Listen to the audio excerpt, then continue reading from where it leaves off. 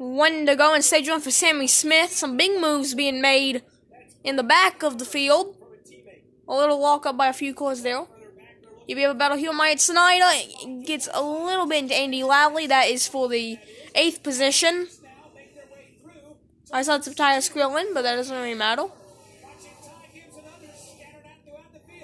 I was going to tell you, Michael Bagley's announcing it just beautiful. When Justin got wrecked, I jumped out of my seat. He made screams. Him and Dale Jr. scream about most of the dang wrecks in the field. They just scream. That's all they do. But Sammy Smith has a 3/10. Oh, wreck! Riley Herbst. Did he say we have a caution? Well, we don't have a caution, but Riley Herbst going around here in the carousel.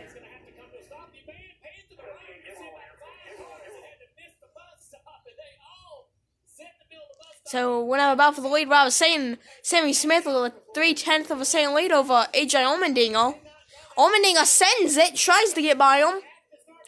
But Sammy Smith is going to pick up his first ever stage victory. He dominated the Orca race, which I did not catch, but Sammy Smith wins stage number 1, and he will, and somehow, AJ Allmendinger, Kaz Growler, Jeremy Clements, and Kyle Weatherman are the top 5. That's the most random top 5 on a stage I've ever seen.